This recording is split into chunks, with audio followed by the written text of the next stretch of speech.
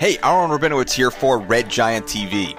In this tutorial, I'm going to work with some stereoscopic tools in After Effects to create some 3D with Trapcode form and particular. And this will work with any of the 3D supported products that Red Giant has, like Trapcode Lux or 3D Stroke, or even Plane Space and more. What makes these tools 3D is that they react to the After Effects 3D camera. So if the camera moves, then there's a shift in perspective. And that's really important for creating stereoscopic 3D. Anyway, I recently created a free preset for Red Giant people, and this is it. And I thought that it would be cool to attempt some stereoscopics with it. And while I'm by no means an expert, hey, I figured it's worth talking about. I've modified the project a lot, obviously, only proving, of course, that presets are a great starting point, but that you should always sort of take it beyond that. Now, I downloaded a free set of scripts by Chris Keller from his website, pinkhow.com. You get there and you just go to this area called Forum, and it will take you to these tools right away. And here's your download link right there, and as you can see, there's tutorials here. Now, I'm going to do the most basic stuff that you can do. And if you want to go deeper, definitely get a hold of the free tools and watch these tutorials, because there is a lot more to stereoscopics than I'm covering by far. I mean, his tutorials, he's got hours of them on these tools. And if you watch these, you will definitely become very knowledgeable and be able to apply that stuff to your work. Anyway, I'm going to do stuff that's a lot more basic, that'll give you a really basic foundation for using Trapcode stuff and working with layers in After Effects and creating stereoscopics. But if you want to take it beyond that, check out this site, check out these tutorials. Let's get started. So here I am in After Effects, and I've got my 3D composition. And what we're doing here is, we've got Trapcode form that's being used to generate the planets and the rings around this other planet, as well as the comet that you'll see here. And then it's followed up with some particles that I'm using from Trapcode particular. I'm actually driving the animation of the comet and the particles through a null object in 3D space.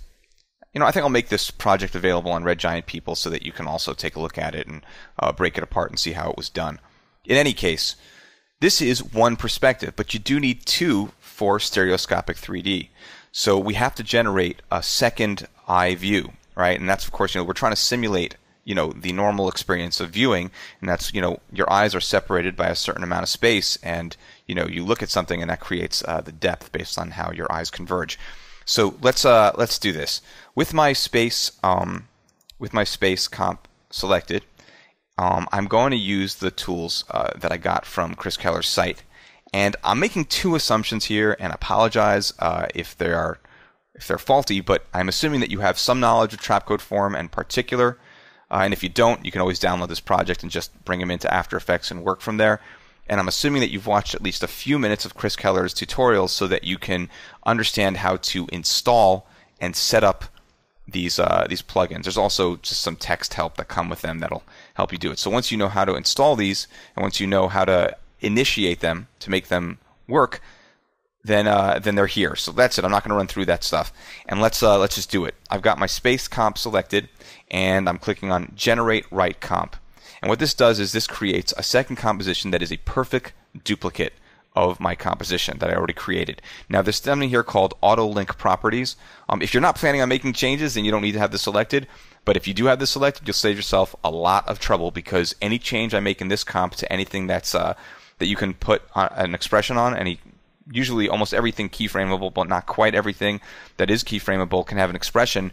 Any change I make here, like to the camera motion, any of that goes into my second comp. It'll all be automatically done. There's some properties that won't, but for the most part.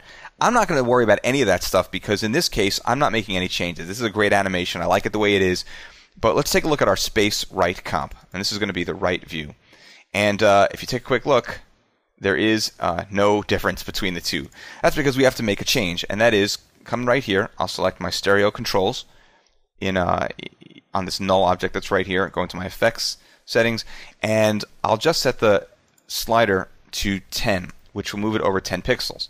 Of course, you're not actually seeing that here, because we have to go into our space right comp.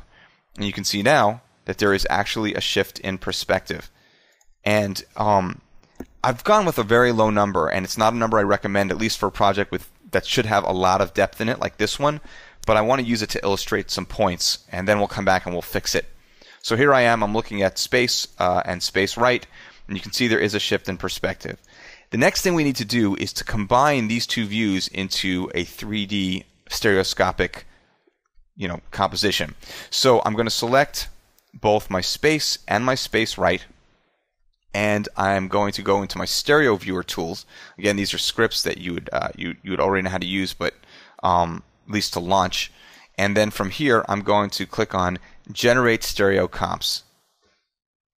And once that's done, we take a look and we've got a new folder called Stereo Viewer. And the only thing that you want to touch in here is the one called Stereo Viewer. Everything else are pre-comps that you don't want to get into.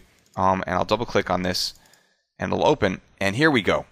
We've got now something that's anaglyph, the red and the blue separation. So you'd be using your anaglyph 3D glasses, stereoscopic, these tools. I've got one in front of me, and I'm putting them on, and I can see that there is definitely some 3D-edness going on here. And what I want to do is I want to just change a few things so that we can make a few, we can learn a few things here. Something to keep in mind is, if you put these glasses on and you take a look, you're going to see that virtually everything right now is popping out of the screen. And that's because of a setting on our convergence point. Now, mind you, everything looks like flat layers that are all popping out of the screen on almost no difference in terms of 3D space. They're just like a few inches or a few centimeters off the monitor. So let's take a look at some of these controls here, and we'll kind of go from here. We've got something here called convergence.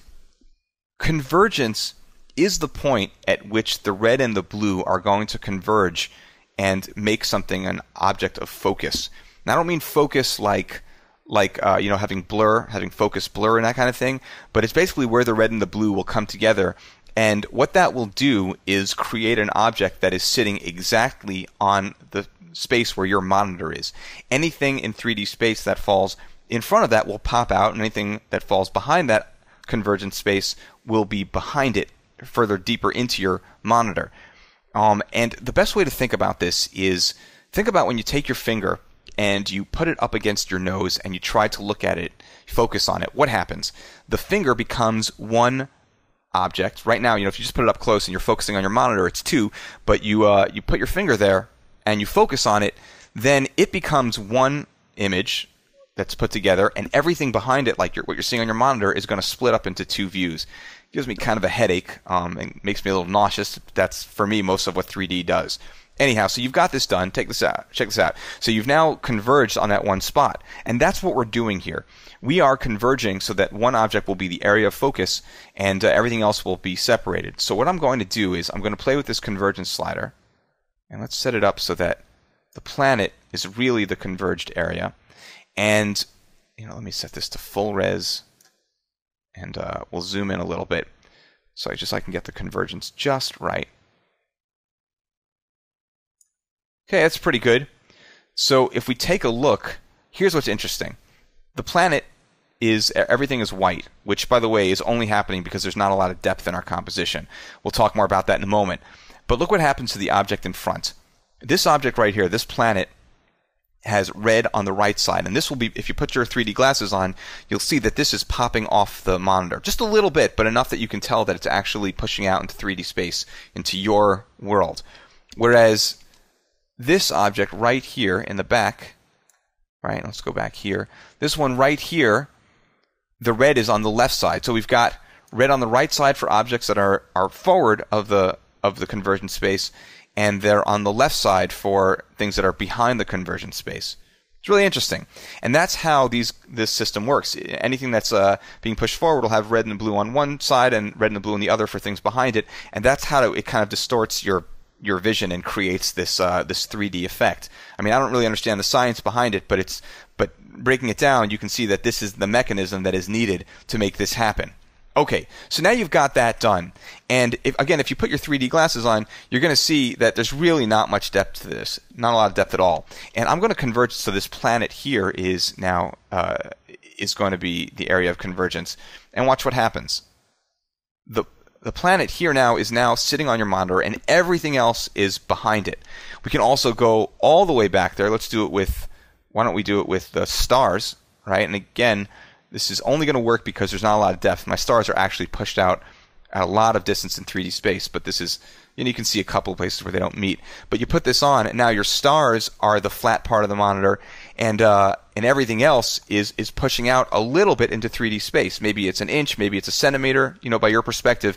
But you can see that these things are pushing out into 3D space. Okay, so now let's do some real work here, because frankly, this is not going to sell me on the 3D stereoscopic wonderment that everyone in the industry is trying to push. Let's jump back into our space comp, but before we do that, let's lock the view.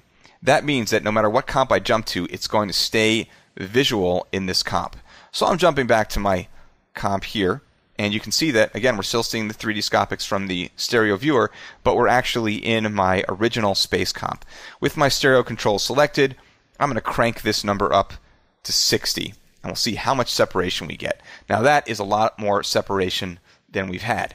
So let's jump back into the stereo viewer comp, and let's pick a convergence point. I'm going to run to the end right here, and what I want to do is I want to have, when we get to the end of this animation, I want to have the planet, the edges of the planet, the outer part of the planet being the flat point on my monitor, but everything else pushing out or behind. So the planets will be behind it, the rings will be pushing out a little bit. So let's do that. Just going to have to kind of eyeball it a little bit. Looks pretty good. So as you can see, the outer edges are white, but because we've added a lot of depth to this comp by separating out the cameras a bunch, and that number I'm using may be ridiculously high, but it is going to, it works for what we're doing here.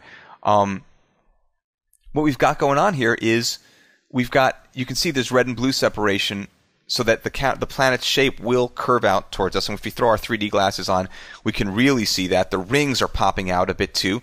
And the planets that are in the background are, again, they're pushing back, and the stars are much further behind them. Let me actually go full screen here, so as close to it as I can. And now take a look at this a little better. It's looking pretty good, nice in 3D. And you might want to even go further on the depth, but for the purposes of this demonstration, this is certainly working.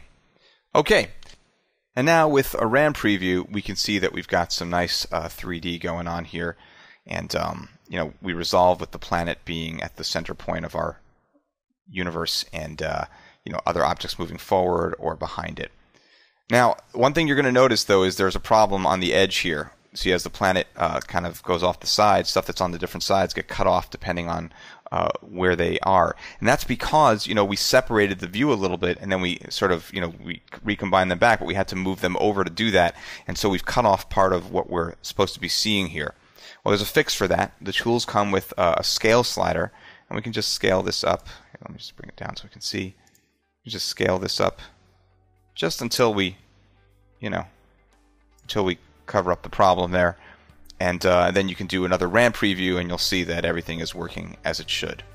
And yeah, it's looking great. I mean, nothing's cut off on the sides anymore. We've got some nice 3D perspective, some stuff moving out into 3D space. It's looking pretty good.